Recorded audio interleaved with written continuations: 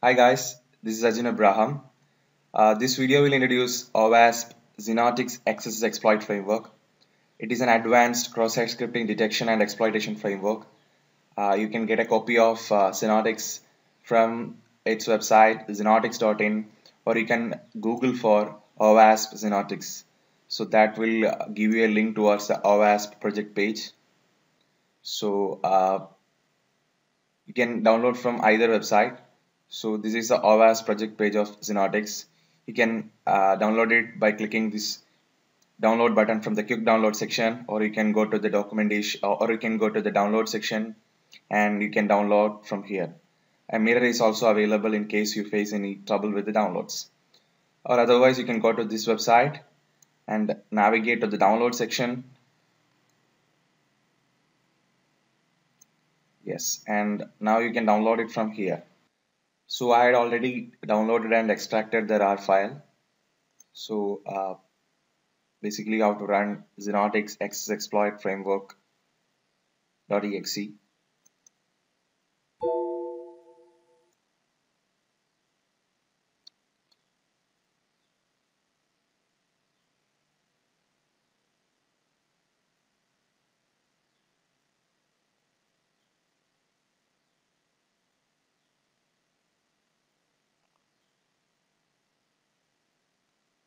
So let me give you a quick introduction about OWASP Xenotix XSS exploit framework.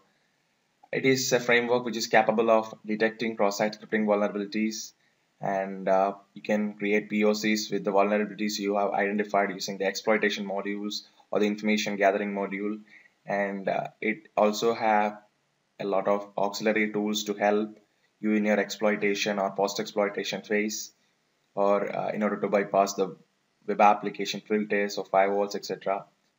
And this scripting engine allows you to create custom test cases over Xenotix API, which will help you to which will help you to leverage all the features provided by Xenotix, and you can modify it or you can use it based on your logic.